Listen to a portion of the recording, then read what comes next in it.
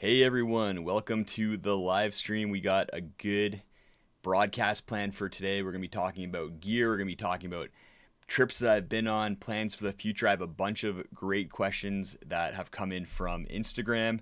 And then as well, I'm sure we're going to get to a bunch of great questions from people in the live stream as well. So queue up your questions in your minds because I'll let you know when we're going to get into question period from the live chat. But let's just say hi. Say hi to everyone. Say hi in the chat. Let me know where you're from. Looking forward to spending some time with everyone on this beautiful Sunday evening. Evan Hammond, I cannot promise that there'll be no poop talk. There's no questions about poop, so there's nothing to trigger me to talk about poop other than you saying no poop talk. That's now that's got me talking about poop. We do have some great questions from people who got some gear questions about different gear that I use, some thoughts on some new gear. I'm gonna share some thoughts on some gear that's coming down the pipe. I just got a new sleeping pad from a company and a new ultralight chair. So in in the next year, there's going to be a chair that's going to compete with the Helinox Chair Zero in the ultralight realm, other than just the REI Flexlight Air. So there's going to be 3 chairs in the ultralight world now, which is going to be really cool. Yeah, it's a lot of cool stuff that's coming down the pipe, and I've been testing some of it out ahead of release, so that's always fun. Got a bunch of people here from all over the world. We got Evan from Rocky Mountain House, Joshua from Southwest Michigan, Quebec City, Lethbridge, Whistler, Pennsylvania. Everyone from all over the place. We've got Oz, Go Get 'Em Outdoors. 42 people in the that are viewing right now. That's pretty good. Drop some likes if you're excited for the live stream. I think that helps get people in here. Let's jump into some warm-up questions that came in from Instagram. Because there's just some quick ones that we can run through. Mr. McKinnon asked the best no-cook lunch on trail, as well as whether I stop for lunch to eat or if I eat while I walk. So I usually eat while I walk. I don't usually stop for lunches. Sometimes I'll stop and just kind of sit down while I eat what I have for lunch, but most of the time I'm just kind of snacking, and then I'll have some sort of bigger, higher calorie lunch type snack. So lately I've been using Pro Bars, which have 370 calories, a bunch of different flavors. Another option that is great are what are like green belly meals. So those are some things I usually do. Just no cook lunches. Sometimes I'll bring some cheese and bread and some like meats or something like that. But that's for that. TMD Greer asks, have you heard about Gear Trade in Okotoks? I have. I've talked with Jesse from Gear Trade. Great company, sell a lot of ultralight and cottage brand stuff up here in Canada. So if you're in Canada, definitely go check them out. Salicious Phillips asks, any thoughts on the Seek Outside Sunlight 2? So I'd never even heard about it. So I went and checked it out. Looks like a pretty standard 2 trekking pole ultralight tent. Looks like it's single walled. So that's cool. I don't really know much about it. Looks like it's standard. I don't even see any specs on their website here. 39 ounces. I don't know what's 39 ounces in grams, everybody. I'm not sure. Let's see. 39 ounce to grams. I do this all the time as I'm typing into Google converting. So 1100 grams, which isn't super light for a single wall tent, I don't think. But I noticed that they're using rainbow doors. Sorry, I went to the wrong thing there.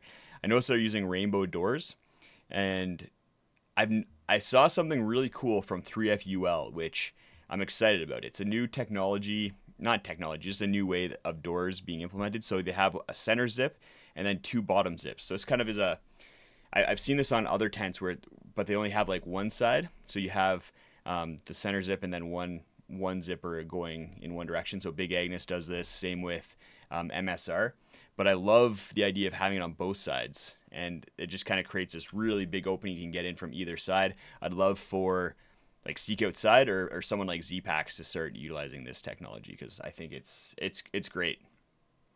Another question from Devin John: do you think the Sea to Summit X Mug Cool Grip is big enough for oatmeal? Depends on how hungry you are. If you're really hungry, probably not, but if you're looking for about 300-400 calories, it's probably enough.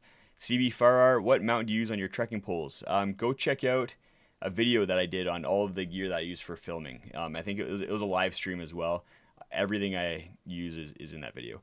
Texano Mitch, your GDT was great. Just a comment. Thanks, Mitch. I appreciate that. That was a fun trip.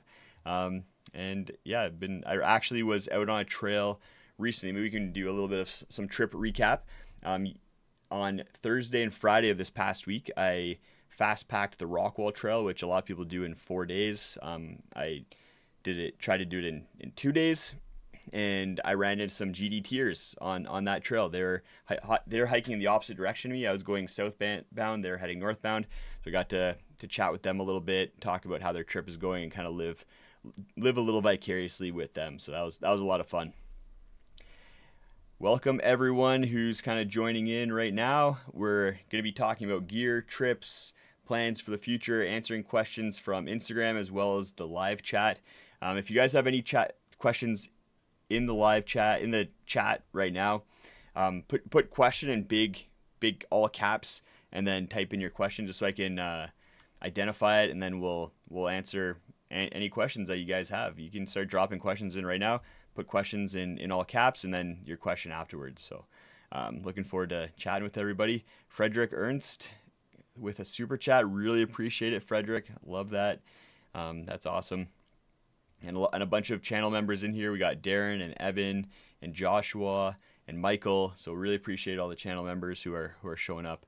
It's always a blast to have you guys in here. So yeah, drop some questions into the chat. In the meantime, SlamYYC on Instagram asked, what offline maps app do you use? And I've mentioned it before, but I use Gaia GPS, not because it's necessarily the best app. There's a lot of other good ones out there, but because it has features that fit with my use cases the best. And I also have all my trails on here already, as you can see. But basically, I like that it's really kind of quick to zoom in and out, and it's really easy to make a trail that snaps to their existing trail network system. So I use that all the time. CalTopo I found just doesn't scale in and out very quickly. So if I'm zooming in and moving around, it doesn't work super well. And then FatMap, it was just a little bit more tedious to make custom trails. So that I use Gaia GPS, and then it syncs really well with my phone. And then I can export maps and trails from my phone to my Garmin watch. And then I use my Garmin watch in order to navigate when I'm out on trail. So Gaia GPS is what I use. We do got a question here from Unlikely Hiker. Outside of the Canadian Rockies, what is your favorite place to hike? Arizona, for sure. There's something magical about the desert, and especially the desert kind of just outside of Phoenix and the Superstitions. I could go out there and just kind of hang out forever. It's considering how close it is to Phoenix, the Supes are surprisingly not super busy, and it's just phenomenal out there. Like, people say that it's nothing special from like a view standpoint or anything like that, but just the vibe is really cool, and I highly recommend going and checking it out. And if you're in some place cold like I am up here in Canada, then heading down to Arizona is a nice way to kind of break up the winter as well, if you're able to. Zesma, have you had the chance to use the Durst and Kakwa pack yet? Hearing some great things. I haven't. Packs are tough. I find packs to be something that is very individual, in light of like what people want, what they need, what fits them. So I know people who love some packs that I personally don't like, and then I like some packs that other people don't like, and it doesn't really fit with their systems.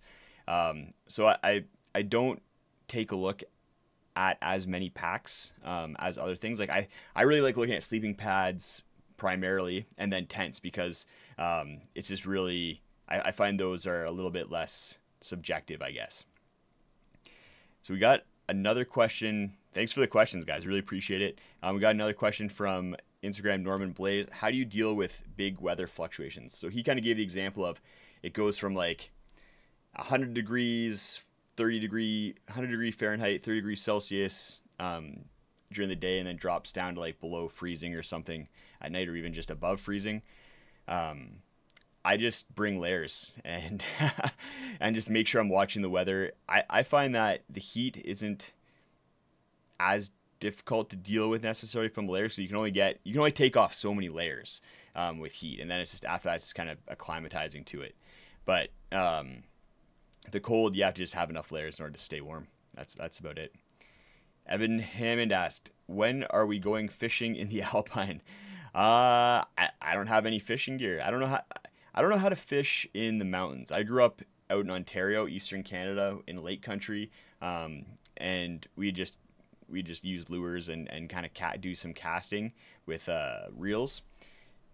And yeah, it was a lot different out here. There's a lot more fly fishing and stuff like that. So it's yeah, a little bit different having gotten out fishing in the mountains here. Hey, Reeson from Vancouver, welcome to the live stream. Harry Mold in the chat, what hike would you do if you could only hike one for the rest of your life? Ooh, good question. Is there a limit on how long the hike is? Because you have the I forget the there's like something that connects the PCT with the CDT with the Arizona Trail and the trail that goes kind of along the Canadian US border.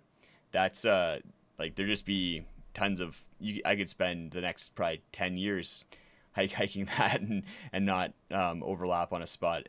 So that something like that maybe. And if I had to pick like a shorter trail, then probably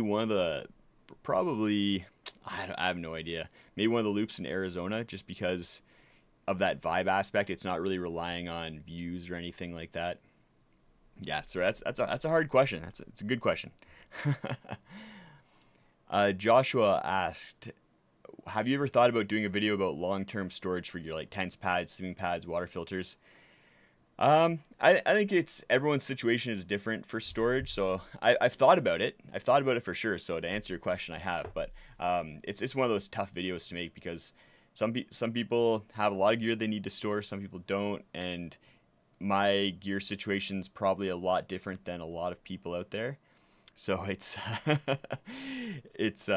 my storage situation is evolving. I have a storage locker where I keep a lot of gear because I just don't have space in my office here.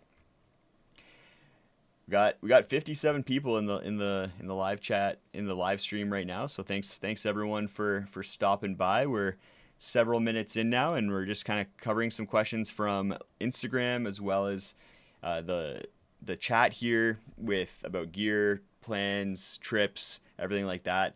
As we kind of go through, I'll talk about different things. Joshua, we answered that question. Heather asked, I don't know if you said this or not, but do you like Gaia or Onyx better? So I already mentioned that I use Gaia. We went through that at the beginning of the podcast here, and I've tried using Onyx. It just doesn't work super well for me. Yeah, Too Tall Greg, superstitions are 110 Fahrenheit right now. No fun. Yeah, that's hot. That's warm temperature.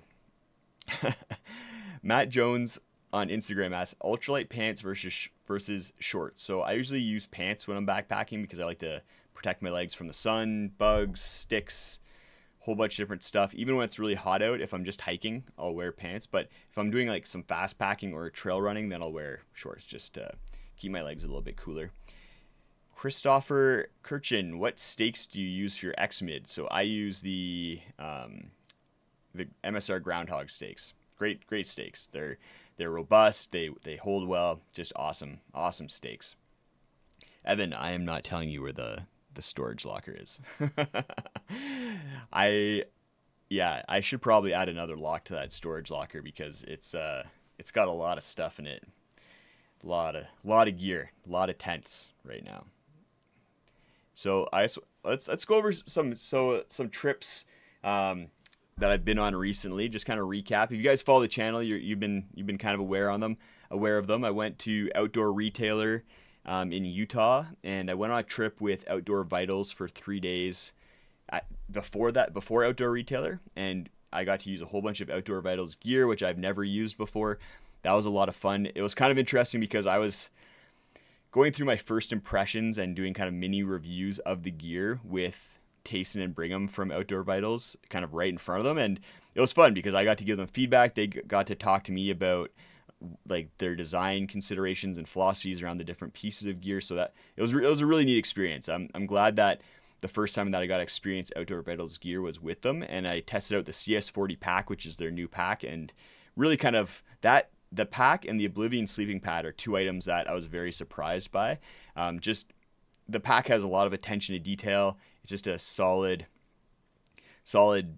pack in general, and I think a really good option for a lot of people. And then the sleeping pad at just over $100 US is a phenomenal buy. It's warmer, I think, than the R value rating gives it credit for, especially with a quilt, and then it's relatively comfortable, probably on par with the Nemo Tensor.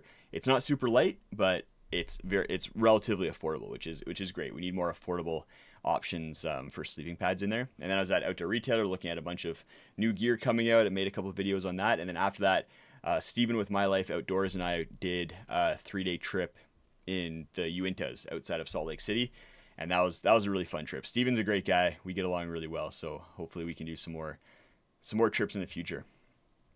Evan asked, "Is the beard as unreal in real life?" I think you're referring to Tayson. It's a phenomenal beard. It's a good one, and both those guys are really really nice. We have after that, I guess I've had a couple more trips. The most recent one was a fast packing trip on Rockwall, where I did it in 2 days. Tested out a bunch of new kind of, not new gear, but gear that I haven't used in that kind of situation where I'm running and hiking as fast as I can. Managed to cover about 60 kilometers in a total of like 10-ish hours or so. So that was a neat experience. My body's still recovering from that a bit, but there'll be a video of that coming out in like a week and a half, and then the Outdoor Vitals trip video is coming out on Friday of this week. So looking forward to that. If you guys have questions, drop them in. I got some more from Instagram here, but we're going to answer questions from the chat as well. And we're talking about gear. We've answered a bunch of questions already, but we're talking about, so if you missed some, go back, rewatch the beginning of the live stream. Talking about gear, plans, and trips that I've been on. Zezma asked the question in the chat, what is your favorite gearhead YouTuber? Probably Steven from My Life Outdoors. He just is very diligent with his testing and is very very honest guy. Devin with Backcountry Exposure is also awesome. I watch a lot of Gear Skeptic stuff as well. He gets a little bit more in depth on like one topic, and sometimes it can be a little slow moving, a little dry, but a lot of good info in there as well. So those three always have good info. Rick and Wild asked about anxiety on through hikes and how I managed. I'm guessing with regards to my Great Divide Trail through hike, because that's the only through hike that I've done, and I think depends on what you mean by anxiety with the hikes, because I don't necessarily have anxiety related specifically to the hiking aspect. I'm pretty confident in my abilities from a hiking perspective. I think as with most things, anxieties start to creep in when there's a lot of unknown variables or things that are out of your control, and I'm able to manage that pretty well. Like bears, I still have a little bit of trauma with bears after getting charged by a grizzly bear while on the Great Divide Trail. When I was out by myself this past week on Rockwall, it's a high density bear area, so I was a little bit nervous and wary while I was out there by myself. I was at a campsite where there was no one else, so I just a little bit of fear, I guess, around that. And I'd say I think it's just with anxiety, a lot of it is just always managing what you can control and then not worrying about what you can't control. So I just, that's the mindset that I try to have. Got some more questions from the chat. Let's run through them here. Zezma, who's your? Oh, I already answered that question. That guy question. Other than the crazy winter pad from Nemo, are there going to be other sleeping pads released that we'd love that are coming out, especially with winter? Sorry, I let me just answer that question. I read it terribly. So Nemo is also going to be releasing an update to their all-season pad, which is kind of their Nemo insulated right now, which has an R value of like, I think in the 4s right now. It's going to be bumped up, I think, into the 5s. So they're going to be updating that, and they're going to have a lighter version that's like a 2.8 R value. That's more for like kind of summer season. So they're gonna have three pads in their Tensor line. The the summer version, kind of all season version, and then the extreme version. So that's, yeah, if you have a question, just make it all caps question, then ask your question just so I can identify it. We have another question for the chat people. We have a bunch of questions from Instagram that I'm getting to here as well. Trey2Dak, what countries have you traveled to and what is on your bucket list? So that's an interesting question because I've traveled to a lot of countries. Most of them it was before I was 1 year old. So I was born in the Philippines, and then my parents traveled around Asia up through communist Russia and then into Europe before I was like 1.5, 2 years old. So I think I visited like 18 countries before I turned 2, and then since then it's been another like 15 countries or so. On my bucket list is some South America spots, like down in Chile, Peru, Argentina, getting down into that area. I'd love to go to New Zealand as well. I think that'd be a ton of fun. Yeah, a lot of international. I've been to Italy, but I'd love to go to like northern Italy and into the Dolomites a little bit. Spain. I've been to Spain and loved Spain. I'd love to get back there. The food in Spain is phenomenal. Backpackerish, who has a great YouTube channel, definitely go check him out. He's another Calgary guy, but he makes great content. Super great personality, really nice seeming guy. We've chatted a little bit on offline, but yeah, go check him out. Backpackerish. He asked, which section of the GDT was your favorite and why? So for the Great Divide Trail, my favorite section, that's another tough question. Probably the last section, because it had at that point I was feeling very confident in my legs, and it was very beautiful, good challenges, and I think I just was in a very good mental state at that point and able to just kind of cruise and have a lot of fun.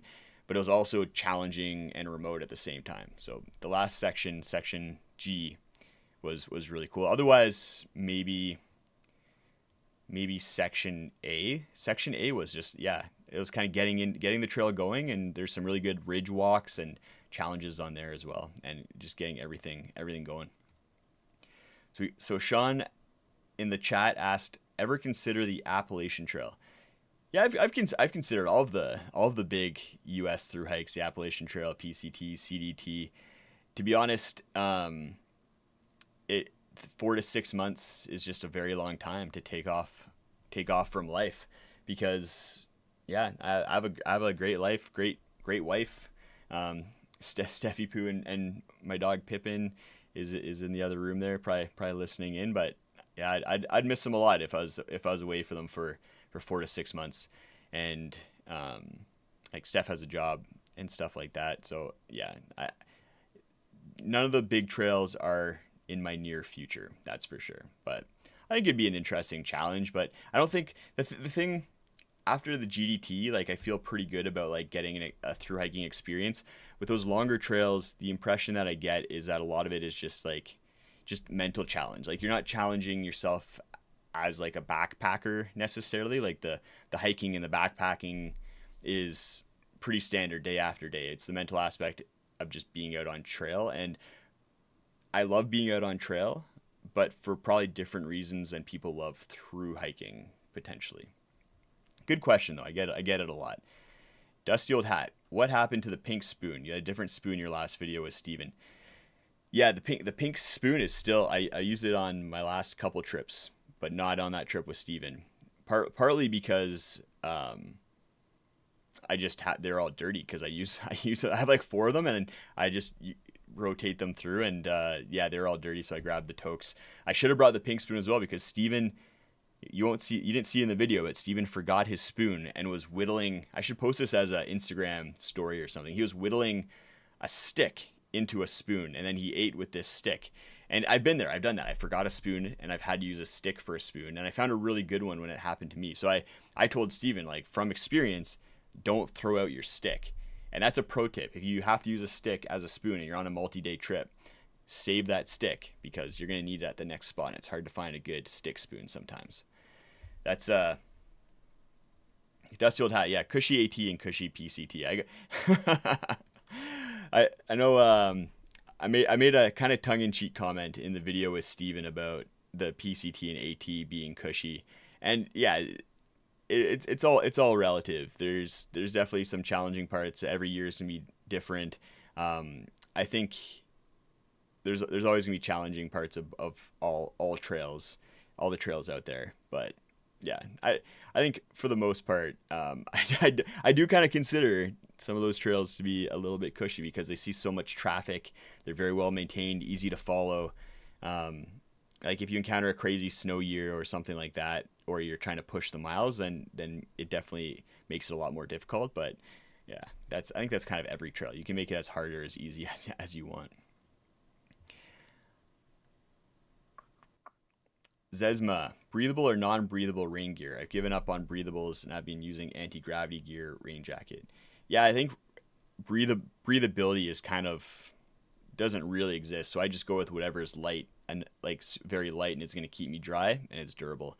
I don't really worry about breathability that much. That being said, like the Z-Packs Virtus rain jacket that I have, and a couple of other ones that I'm testing out, the Outdoor Vitals Tusher and then one from Decathlon, they're like fairly breathable until they're covered in water and then they don't breathe as well. So I don't really worry about breathability as much for that. I worry more about breathability in wintertime when I want to be like venting heat a lot quicker, and then breathability and air permeability are big factors for me. So we got a question from Raylene Grant on Instagram. Where to next? Good question. There's a bunch of stuff coming up. What's really exciting that's going to be happening next week, so in like 4 days, is I'm heading on a 4-day trip on a section of the Great Divide Trail with 8 guys, which I've never done before. That's going to be the most amount of people that I've ever gone on a trip with. But Jesse from Backcountry Forward is going to be there, and then Carl from the Backpacking and Blisters podcast, and then a bunch of other guys. We're going to be doing a three night trip through the Canadian Rockies. It's gonna be a lot of fun, really interesting. I'm anticipating a little bit of a gong show. I'll probably be trying to do like a bingo card of like someone forgot something, someone like pranks someone else, just things like that. Something breaks. With that many people, there's gonna be a lot of things that could go wrong. So we'll be keeping track of that. And then I'm also gonna be I'm gonna be trying to get up to an 11,000-foot mountain at some point in August as well. I've never been up on any of the 11,000-foot hikes in the Canadian Rockies. I know that doesn't sound like super high for a lot of people, but in the Canadian Rockies, you get above 11,000 feet, and you're getting into some of the more extreme mountains here. And there's only a handful that you can really climb without like needing to rope up or like do glacier travel and stuff like that. So I'm gonna be trying one of those. And then I have another trip with my parents and then Steph's parents. So last year we went on an awesome trip on Skyline Trail where we brought Steph's pair of parents and my pair of parents and had a lot of fun. We're gonna be doing another parents trip this year, which I'm trying to figure out what you guys let me know in the chat. Maybe I'm trying to figure out whether I want to try and make my parents go ultralight or not. I think that could be interesting. Having them use the Durston X-Mid Pro 2 tent or something like that, and then some ultralight gear. But I don't want them to be uncomfortable either. So it's gonna be a fine balance to get them to that like 10-pound base weight without being uncomfortable. But I think they'd be up for it, especially splitting gear. So we might try to do that. Let me know in the chat if you guys have any other ideas on how you can make this a little bit interesting for my parents. And then, yeah, a lot of winter stuff coming up as well. We got Lloyd in the chat from Garage Grown Gear. Hey, Lloyd. Frederick asked, have you still transitioned to the flat sole Rise shoes? I'm just starting and liking the feel so far. I'm not sure what you mean. I use minimal shoes kind of in my everyday life, like walking around town, going to the grocery store. I use like Lems, mostly Lems and Zero shoes for that. And then I'll use a more cushioned shoe when I'm actually hiking because I need that. My foot's not strong enough to support hiking for like 20 miles straight. So I need that bit of more support. But using the minimal shoe in everyday life trains my foot to be stronger while I'm out on trail. Dusty Old Hat. What is your experience with fishing or hunting? I'm not really much of a fisher or a hunter. I'll probably never be a hunter fishing. Just I don't like staying still in one spot with fishing, like that aspect of it. So I like hiking. I like moving fast. Like one of the questions that I was asking myself, and kind of in the video that I shot was on the Rockwall Trail, fast packing it, was whether fast packing is a sufferfest or a fun way to kind of cover a lot of ground and see a lot of things. So I do like that aspect of moving fast in the mountains, is covering ground and seeing things, but it's also a sufferfest. Fast packing was really tough.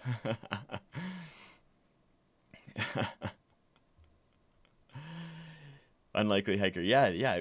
Like get UL being ultralight is, as you get older, I do like it. So I got another question here from Zach Rust on Instagram. This was a good question. This is kind of getting beyond kind of the plans and the gear and everything. It's getting into more like existential stuff. He asked if being a full-time YouTuber is sustainable, and if I'll ever go back to doing what I did before. And I think it's sustainable. I don't really see it stopping anytime soon for me. I know people who have made YouTube their full-time job and gone through to retirement, and I do have that kind of as part of my plans, like being able to retire at some point. So I'm not just kind of doing this and just kind of flying by the seat of my pants. I do look at it as a career, like the best job I've ever had. It's amazing, phenomenal. I love being able to chat with you guys and go out and hike and test gear, and all the people I meet and things I get to do. It's phenomenal. And I'm gonna keep doing it as long as I can, because I love it. And if I stop loving it, then I'll transition to something else. I don't think I'll probably ever go back to what I did before, partly because I really like being my own boss. That's been a really nice aspect of the YouTube thing. So I'd probably just transition into other aspects of either like YouTube or the outdoor industry or entrepreneurship or something like that. So yeah, there'd be something going on there. And I think something I forgot to mention. I got a lot of questions from people about different pieces of gear that I've addressed in videos in the past, but I mentioned in a live stream before where I kind of announced packwizard.com, which is a website that I'm working on with another person that is basically it's very similar to LighterPack, but kind of goes beyond it. And if you're ever interested in what gear I bring on different trips, then you can go check out lighterpack.com/user/Justin Outdoors. I'll have a link in the video description, but there you can see this is my profile on packwizard.com. You can create your own profile and create your own packs, but it has a lot of the packs that I use on a day-to-day basis there, and you can just go check them out. Like if you want to go check out the fast packing pack that I used on the Rockwall Trail, you can go check that out, and it shows you basically all the gear that I use there. So you can take a look at that. There's also packs from other people as well. They're not a ton so far. There's 23 packs. A lot of them are from me. But if you're curious about like this person's AT through hike pack, a lot of different options there. I definitely recommend. It'd be great if you had a trip and you're trying to plan it out, then you could go create a pack. And when you're creating the pack, you can make it public through the edit tags button here, and then share with other people. And you can choose like what trail or location. So I could make this like any trail I want basically, and then other people can go and search and get inspiration down the road. I think it's a really cool tool. I use it every single day, especially before a trip, because you can turn anything into a checklist. So like for the fast packing trip, as I was packing, I just clicked view as checklist, and then I was able to check things off as I went through, and it was so useful. I would have forgotten things. I would have forgotten the spoon or something like that if I hadn't used this checklist feature. And if you want to, you can export it as like you can print it or something. You can print it if you want or anything like that, and then check things off. So yeah, if you're ever curious, go to my profile on packwizard.com, link in the show notes, and you can see all the different gear that I use. Got some more questions in the chat here. From Aldo, is AI on your radar? If so, what influence do you think AI will have in the backcountry world? I think AI is gonna just slowly change things, as everything has. There's people out there who are always like, you need to have a map and compass and be able to know how to use them. I think it's great to be able to know how to use them, but I don't think you need to at this point. There's a lot of different options out there that you can get around in the backcountry 99% of the time without needing to know how to use a map and compass. And I think we're going to kind of just, as technology moves forward, things are just going to kind of slowly evolve. But I think that humans have a interesting balance, I think, of wanting to push the boundaries of things, but then also being scared of change. So there's always this push and pull, and it creates a nice middle ground where most people are comfortable with the change that's happening because of that. Colin, the new Nemo pad is going to be the new best on the market. I don't know. I haven't tested them out in the field yet. I have the Tensor Extreme, and my plan in August is to take it up onto a glacier and get it onto some snow and ice and test it out there. See how it does. It has an 8.5 R value, so that's very high. So it should be plenty warm for summer conditions, even though I will be on ice. But I don't know if it'll be the best. I don't think the Tensor right now is the best on the market. Personally, I like the REI Helix the best out of all the pads on the market. That's what works the best for me. If you like a more ultralight pad, then it probably isn't the best for you. And yeah, if you want the warmest pad, then it's not gonna be the best for you. But for me, I like the REI Helix. Tristan, do you prefer hiking in the northern Rockies over deserts of the west and southwest US, or do you cherish those rare trips and the lack of grizzlies? I think a combination of both. I love the Rockies. Like, getting out here, it is also pretty magical, and it's a great experience. But it's more wild. It's more wild and raw, and you can just kind of like let yourself relax a little bit more, I find, in the desert, especially in the Arizona area. Whereas in the Rockies, I'm always pushing myself and challenging myself more. So I like both for different reasons. Dusty Old Hat, any plans to design gear? Have you gotten your hands on one of Darwin's packs, the Ranger? Will you be reviewing the Outcast jacket? I think I would love to design gear. I think it's something that I would need to partner with someone, kind of like how Darwin has partnered with a bunch of different people to have the gear made. I would love to partner with people to design gear, but I'm also willing to just give my ideas for gear for free to people. Like, if you follow me on Instagram, you saw I posted my dream backpacking pack list, like all the features that I'd love to have in a backpack, and I just posted that and tagged a bunch of backpack making companies. If they want to use those ideas, like, go for it. I'm not going to be bitter about it, and you don't need to attribute anything to me. Like, that's fine. I just want to I rather the industry kind of move forward and start incorporating some good ideas and people get good packs in their hands than worry about kind of like my ego or anything like that with regards to attribution. Like, if a company wants to work together and just have me give them ideas, then we can work on that too. Like, there's a bunch of different ways that could happen, but potentially down the road, then I might do something like Darwin, where I partner with somebody or have someone manage the logistics and manufacturing aspect in order to create gear, because I have a lot of ideas. Frederick got some more questions here. Frederick asked, what's your typical power source setup for backpacking? I usually just bring a 10,000 milliamp battery bank and then all my filming gear and a phone. Yeah. that's about it. I get asked a lot about different, like, about navigation and stuff on trail. So maybe I'll run through a quick if you have a question, just make sure to write question and then colon. That's how I'm kind of picking things out from the chat. Otherwise it's really hard to pick things out from the chat when there's questions or people are just kind of chit-chatting. Especially if you make it all caps, even easier. But for navigation, this is what I'm using. I use Gaia, and I create my own routes through here. If you're curious about the trip that I'm going on this week, it's going to be in this area, Saskatchewan Crossing area. So we're going to be starting up here. I wonder if, let me maybe switch this to satellite view, because then,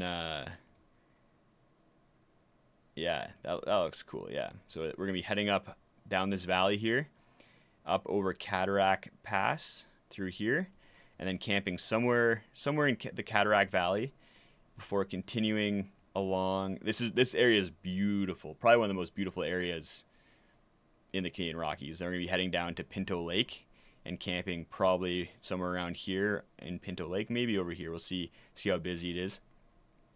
And then we're heading over a bunch more passes.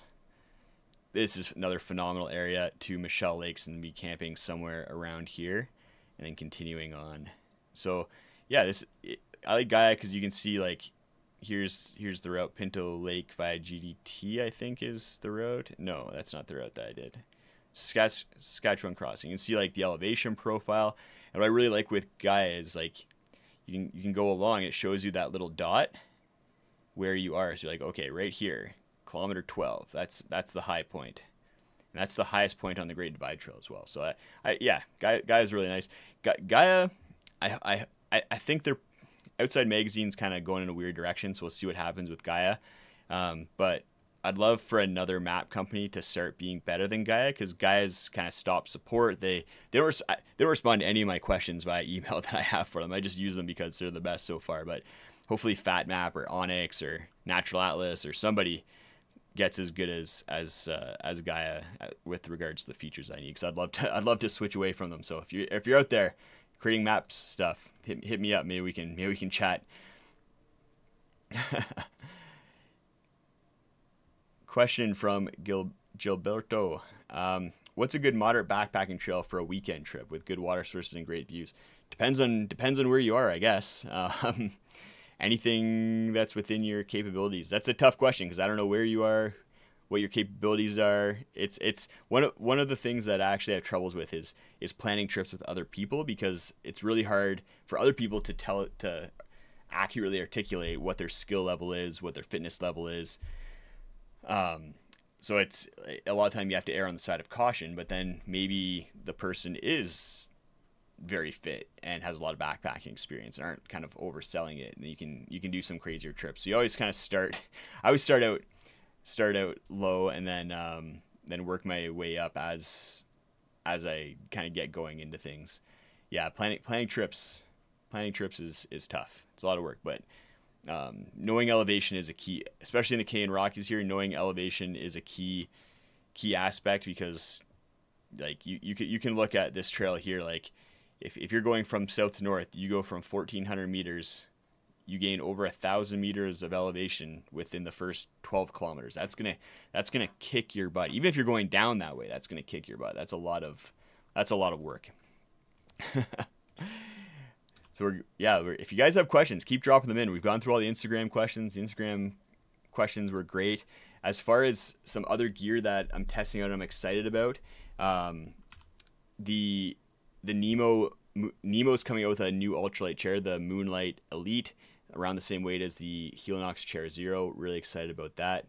The Outdoor Vitals stuff that I'm testing out has been really interesting. I'm getting a lot of questions about the Osprey Exos Pro. So I do have one of those. I've been testing it, and I've just been trying to find how it is good. Like, to be honest with you, the first couple of trips I had it out on, it was not performing well for me. It was terrible in multiple ways. The hip belt's filled with water. The load lifters loosened consistently. The shoulder straps loosened consistently. The hip belt was loosening. It wasn't carrying weight. It maxed out at like 25 pounds max for weight carrying capabilities, which for how much it weighs was not great. It wasn't super comfortable. The only good thing, it wasn't like holding up well. So the only good thing about it was the back was very well ventilated. So I've been taking it on more trips, trying to find how it might be useful for someone, because I know it's a popular pack and I don't want to just write it off. And I've emailed Osprey, asked them a bunch of questions, and they've kind of just said, like, it's that's how we designed it. And I'm like, okay, well, it's gonna be hard for me to write it to like recommend it to anybody based on those results. Like, a lot of the time, even if I don't like something for me, I can kind of see how it might work for someone else. But the Exos Pro, I'm probably just going to be writing it off as a pack that no one should get. Great, Dusty. I like Gregory. Gregory makes some good packs. The Focal, especially, get it on sale. It's a great pack that you can try on in store. Carries weight well. Has great features. I like the Gregory Focal a lot. Kelty. I'm testing out the Kelty. What's it called? I have it here. Let me find it. 1 second. What's the Kelty pack that I'm testing out? The Glendale 85. So it advertises having a carrying weight of 70 pounds. So it's an 85 liter pack. I might actually be taking this on, you can see here, this is my gear list for the trip that I was just talking about in Gaia. The Glendale 85 pack. I'll be probably taking the X-Mid Pro 2. So I've been testing that out. I'll have some thoughts on that. I'll probably film some thoughts on this trip. And then the Oblivion sleeping pad from Outdoor Vitals as well. I haven't figured out everything that I'm bringing on this trip, but another cool feature that I love about Pack Wizard is I've started adding everything into my gear closet. So you can see here, it has everything in there. And then if you need to add something, so let's say I want to add into electronics like an Anker or a Nitecore power bank. If I just start typing in Nitecore, it has all the items from my gear closet. But then if it's not in my gear closet, like I don't have the NU25, the new one, in my gear closet, it has it in our database. We have a Pack Wizard database, and you can just choose a bunch of different items here, and then add it in there, and it fills in the price, the weight, everything like that you add to your pack. And it's super simple, super quick. Big fan of that. But yeah, the Glendale 85, 70 pound carrying weight at 5 pounds in pack weight. So we'll see how that goes. I've also been testing out the Arc Hall, and I'll have some thoughts on that from Z Packs as well. Counterfeit, got a question. Oh wait, got a bunch of questions above that. Sorry. I missed them. Jason, how do you treat foot blisters? I just use socks that work very well for me, and I don't get blisters, and shoes that fit well. So I use the ExoSkin toe socks, the synthetic version, not the merino wool version. Merino wool holds on to like 10 times as much moisture as nylon.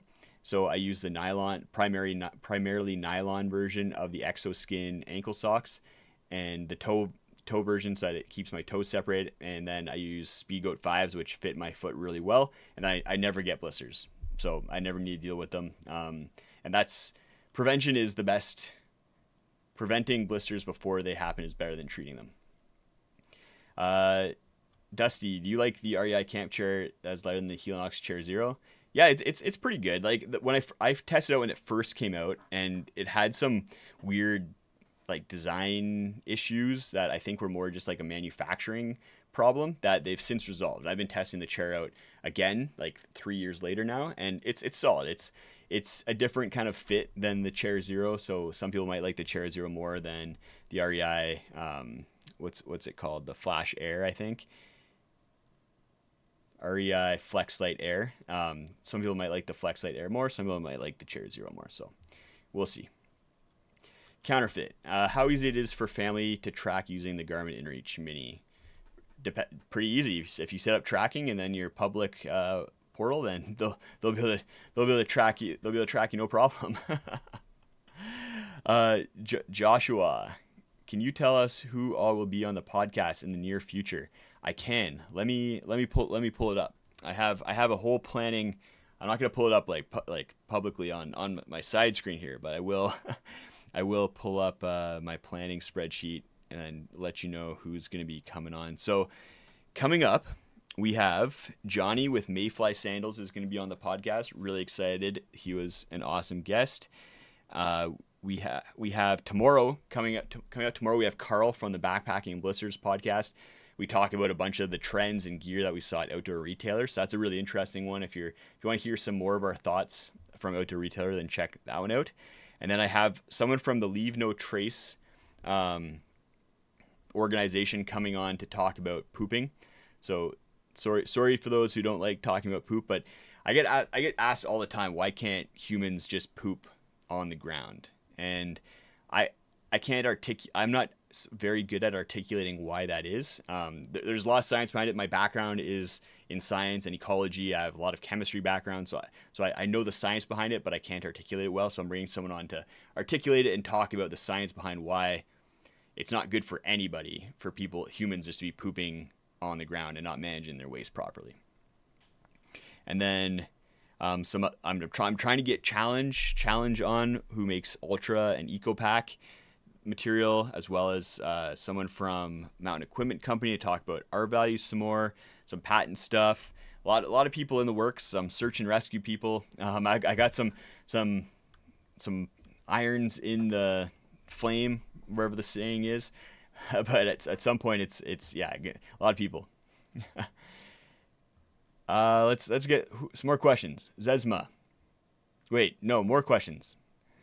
That guy. Are you skeptical of the new Compradel titanium trekking poles? Piques my interest, but I don't know about them. Compradel makes awesome trekking poles. I use Compradel trekking poles day to day as my daily driver, and they're phenomenal. So I imagine Compradel is making some great poles. I don't know if the titanium ones are going to be for me, but I'm sure they're going to be for some people.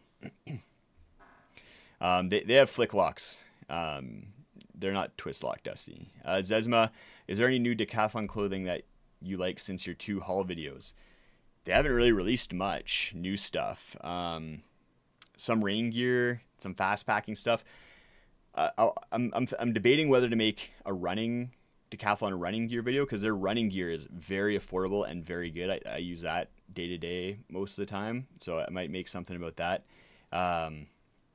Yeah, but they haven't really been releasing much new Decathlon, so I might make a Decathlon like what some of my favorite gear is this fall, just for fun. Like, I've tested out so much Decathlon gear, so it'd be nice just to kind of summarize like my top 5 or top 10 or something like that. I haven't been on Backpacker Radio, I don't think, no. The Evolve Supply Co pack is sweet. Yeah, a couple people have mentioned that. It looks very similar to the Waymark Evolve. I haven't tested that pack out either, but I'd be down to test out either of those. I don't think they're necessarily the packs for me. They're missing some features. I like either a running vest style pack if I'm going to go very ultralight, just for accessibility to things on the shoulder straps. And then I like something with a hip belt that's a little bit more robust if I'm carrying a bit more weight, like in wintertime, or if I'm on a trip where I'm carrying a lot of comfort items. Counterfeit, the podcast is really good. Thanks, I appreciate that. The podcast has been a lot of fun. If you haven't checked it out, go check it out. It's called the Gear Priority Podcast with Justin Outdoors. I'll post a link to that in the video description to this video as well, because I think I'm like 15 subscribers away from 1,000. So it's like let's get there. I'll put it in right now. Gear Priority Podcast. Yeah, so it should be in there. Because yeah, I think it'd be great to hit 1,000. So go subscribe to the podcast channel. Yeah, Brian, try a bidet. So for those of you who haven't tried a bidet, you got to get out and try a bidet. And if you're asking a question, put all caps question, because it's really hard to identify questions if you're not putting all caps. If you guys want to keep going, I'm down to keep talking about different things, talking about gear, plans, trips. I'm having a blast on here, so we can keep talking and answering questions and chatting about different things. Like, yeah, let's keep going. Sorry, I'm trying to pick out some questions that don't have question in front of it. Higgler, are you still a fan of the Mountain Hardwear Air Mesh? How do you like it compared to Alpha Direct? Yeah, the Air Mesh is great. I use it more as like a spring, fall, winter piece because it's just so warm. And it's nice and durable too, so I can wear it on the outside. That's the difference, I think, for me compared to Alpha Direct. I like Alpha Direct more as like a static, like sleep layer or camp layer, and then if I get cold, then I can throw like a wind jacket on it or something like that. I'm not going to necessarily be hiking in Alpha Direct, just because it does snag very easily.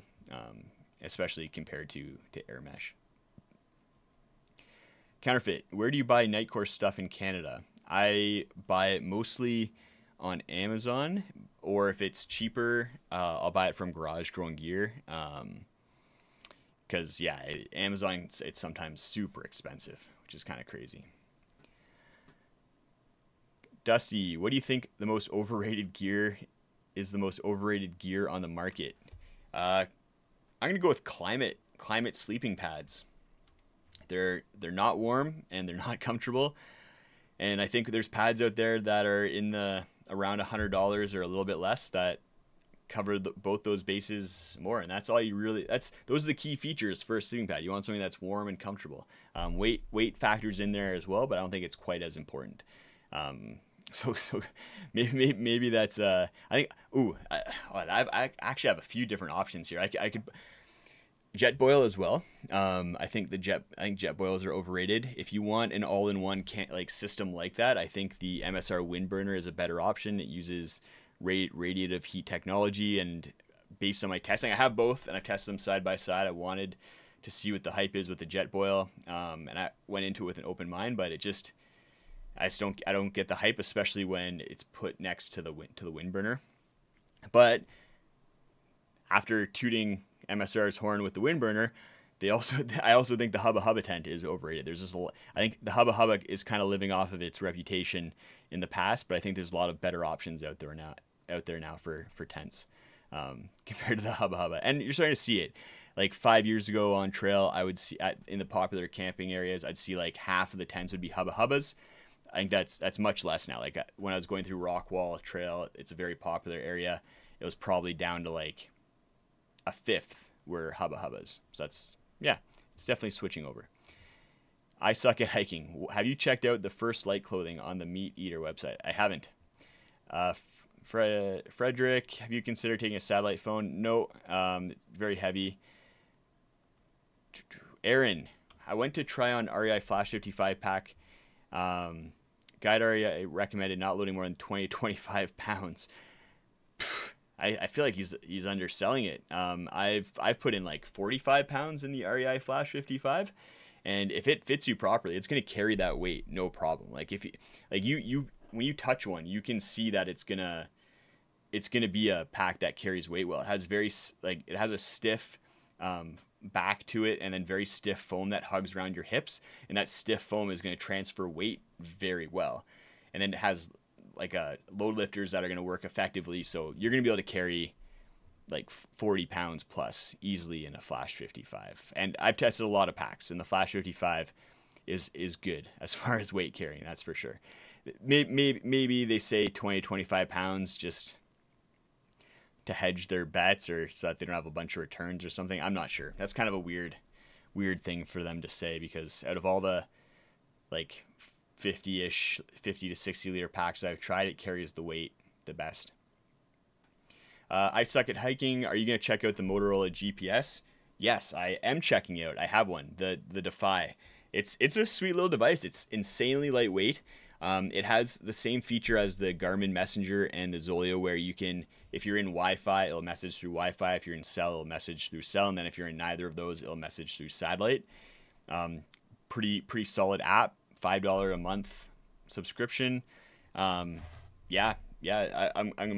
currently testing out more from like a reliability standpoint and signal standpoint, because those other aspects make it an awesome option as long as it works. So because that's what you want. You want your SOS device to work, and you want to be able to send messages. I will take a less smooth app or something like that, or a heavier device if it works. So it has to check that box before I can give it my seal of approval. So stay tuned for that. It's probably going to be, my review of that's probably going to be coming out sometime September, October, because I don't want to rush that one. You don't want to mess around with SOS devices. Good question though. Michael Crawford, super chat. Thanks, buddy. Really appreciate it. Fly out and do the Foothills Trail with me in North Carolina, South Carolina, if you're looking to change up the cooler temps you normally have.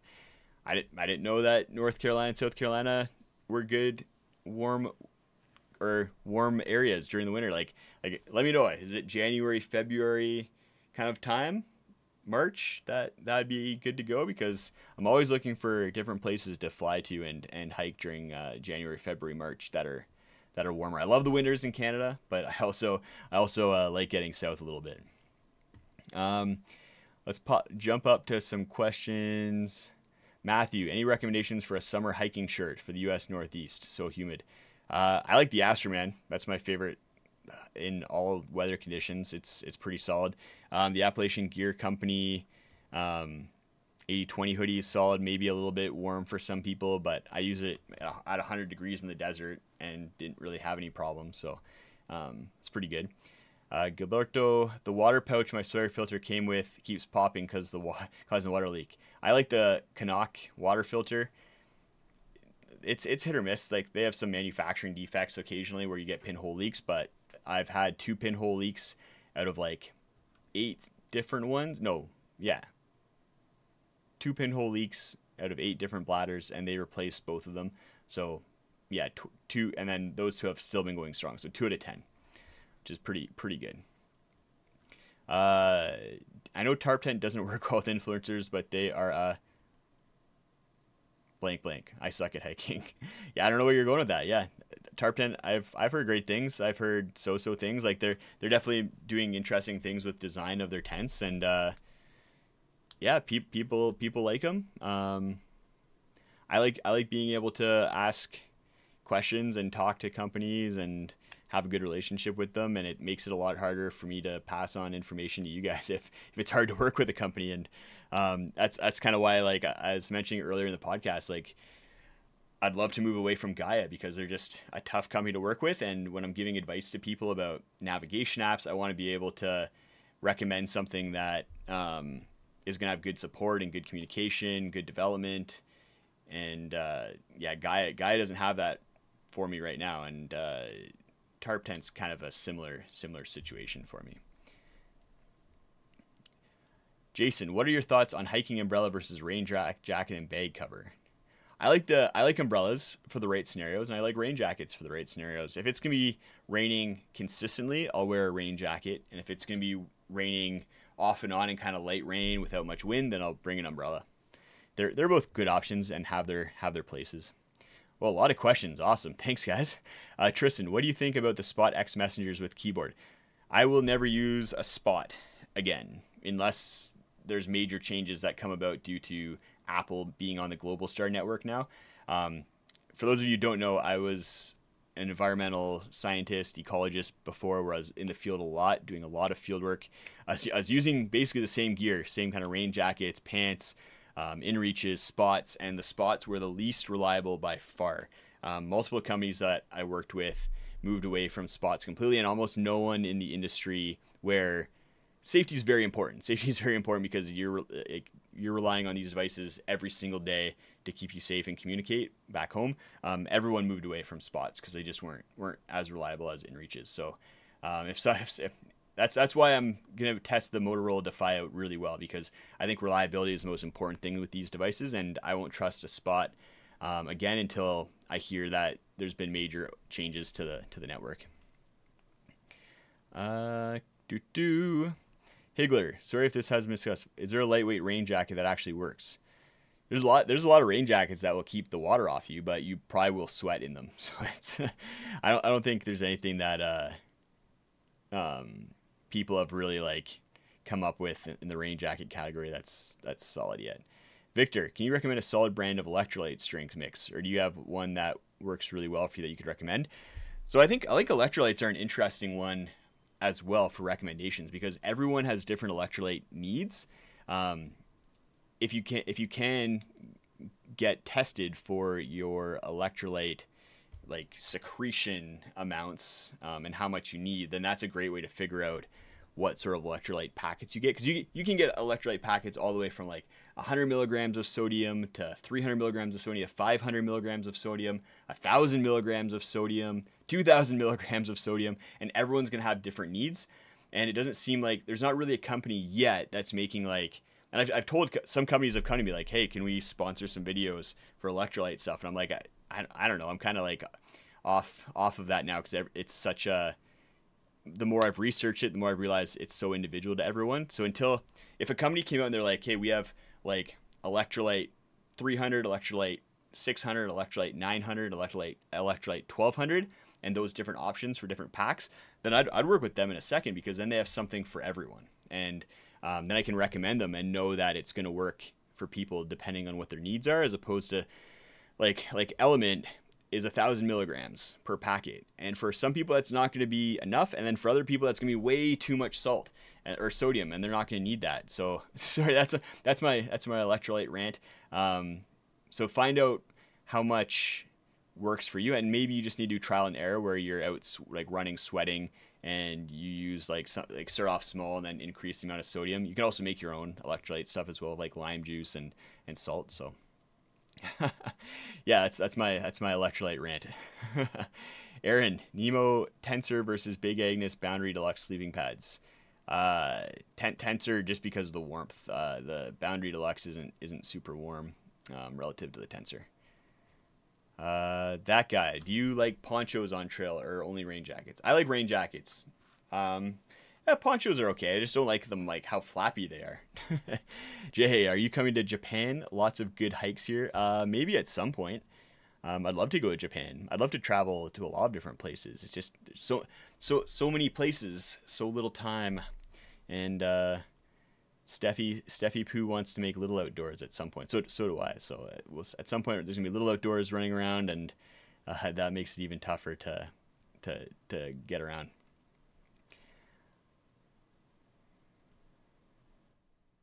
All right, let's jump to some questions. Dusty, are you following the Women's World Cup? I am not. I am sorry. Yeah, I see a lot of Element, like I've used Element before, and like 1,000 milligrams is kind of around what I need. Like 1,200 milligrams is kind of the ideal amount of sodium replenishment that I should be putting into like a liter of water. So Element comes very, very close to that for when I'm doing like heavy sweat exercises. But I know that like for other people that I know, like that's going to be way too much, and they need more like 500, 600 milligrams of sodium. So yeah, do some research into electrolytes, because yeah, it's definitely not a one size fits all option. And there's so many different companies out there doing a lot of marketing because the margins are great. They're just taking salt, mixing it with some flavoring, and then putting it in a package. So there's a lot of marketing dollars behind electrolytes right now. It's kind of like supplements, where there's a lot of money going to marketing because the overhead's so low and the margins are so big. Brett, ever try cold soaking while? So if you just to put it out there, I really appreciate all the questions coming in. If you are asking a question, do what some of the other people are doing, where you put question in all caps and then colon and then ask your question.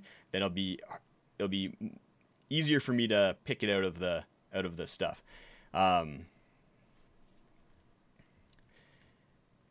Brett, ever try cold soaking while backpacking? I have, and it did not go well. I was a gassy mess. My farts were really stinky.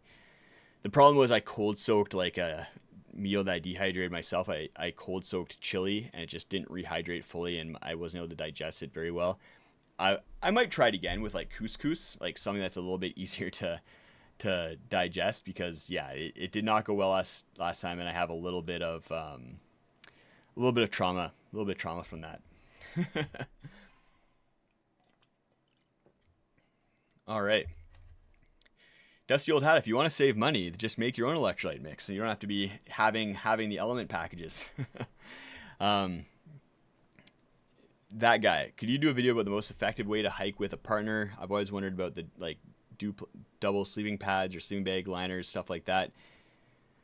I think it's interesting hiking with a partner. Like I assume you mean like a partner that you're like sharing a tent with, and maybe a sleeping pad and things like that. In that case, I think you just need to communicate, figure out what's going to work best for both of you. Because for some people, having a double sleeping pad that's connected is going to be great. For other people, like if there's a big weight discrepancy and someone's an active sleeper, like if Steph and I were on a double sleeping pad that shared the same air chamber, then if I tossed, I'd just launch her off the sleeping pad through the tent wall, because I weigh so much more than her. So there are some sleeping pads like XBed makes some where it's connected, but each chamber, there's two different chambers, so each person can kind of tweak the firmness as well as the air is isolated a little bit, isolated in the pad.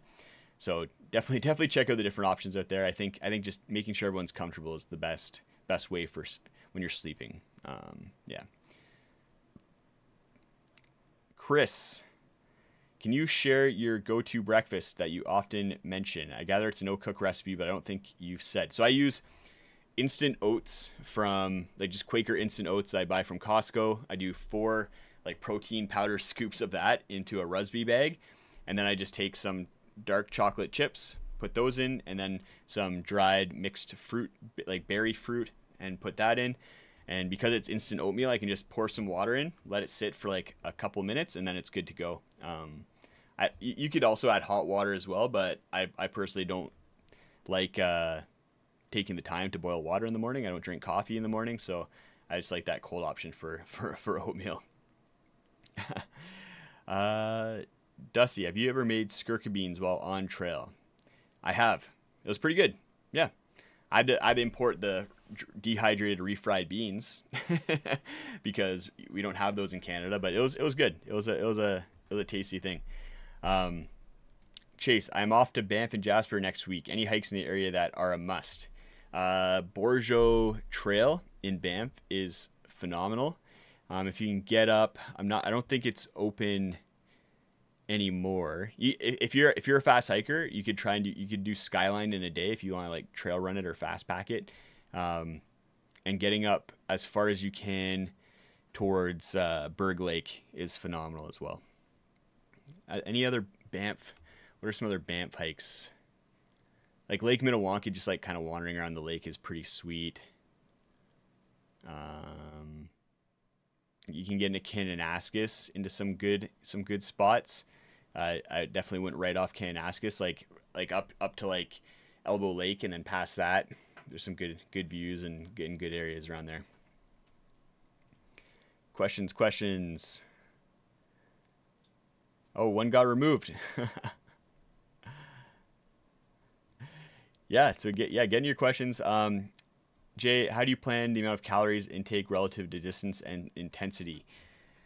So I've kind of just based it off, like I track my calorie burn on hikes, and I kind of know how much I burn. And then the other aspect is just how much I can eat. Like I lost 25 pounds on the Great Divide Trail because I just couldn't eat enough calories. Like I knew I could put in about like 4,000. I could eat about 4,000 calories a day comfortably, 5,000 maybe, but I was burning like 8,000 calories a day. So at some point, it's just eating as much as you can when you're out on trail, because you're going to be burning enough calories and you're just not going to be able to eat enough. Yeah, so it's which is fine. Some people are able to eat more better as well, like, and it kind of just depends on your circumstances, your gut, different things like that. So I think just track, a lot of it's tracking. Like MyFitnessPal is a great app for tracking how much calories are in different foods, so I like to use that in order to figure out how many calories are in the foods that I'm eating, and then I use my Garmin watch to track how many calories I'm burning, and then I can kind of get a good sense of the both. Dusty, I've never been to Nelson, BC. I have not, but okay, we're an hour and 15 minutes in. If you guys have any more questions, drop them in. I'm gonna run through some shout outs for things that I have in the video description. So definitely go check out like some things we've talked about on the podcast so far. We've talked about Gaia GPS as the navigation I've used. I have a link to Gaia GPS in the video description, as well as packwizard.com if you're interested in like a gear list app with like a checklist feature, and then you can check things off as you pack, and you can browse other people's packs. And then if you go to my profile, which is packwizard.com/user/Justin Outdoors, then you can see a lot of the packs that I've made, like my fast packing pack and things like that. Check out all the different gear that I'm using there. And if you need to, if you find a pack inspirational, you can just duplicate it, copy it to my packs, and then duplicate it for yourself, and then start tweaking it. So great little app. What else we got going on? Groundhog tent stakes. Someone asked about groundhog tent stakes, so I threw those in there. And then the Gear Priority podcast.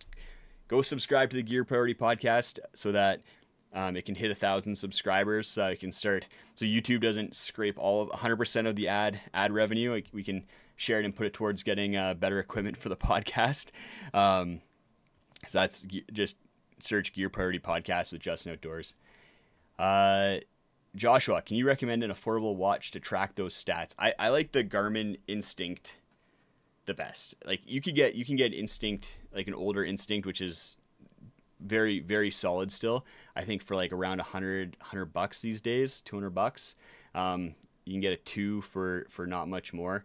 If you don't need mapping or like music, then the Instinct is going to be solid. If you want mapping and music, then the Phoenix line or the Enduro line or the Epix line are going to be good. Zesma, what do you think of Salt Lake City? Yeah, great mountains. It's pretty crazy how close the mountains are to Salt Lake City. They're pretty lucky there, and they're amazing mountains. There's a lot of public land, a lot of random camping areas. Yeah, Salt Lake City's pretty solid. They I met up with Devin with Backcountry Exposure when I was there, and he lives in Salt Lake City. Yeah, pretty jealous that he gets to live there, but he could probably say the same thing. Like Calgary is awesome, the Canadian Rockies are awesome, so really really happy about that. Patina Turner suggestions on a quick and effective way to carry bear spray. I just carry them in the side pocket of my pack, and I just always make sure that any pack that I use, I have to have side pockets that I can reach. Otherwise, it's just a no-go for me from a safety standpoint for bear spray, as well as I hate not being able to reach my water bottle pockets.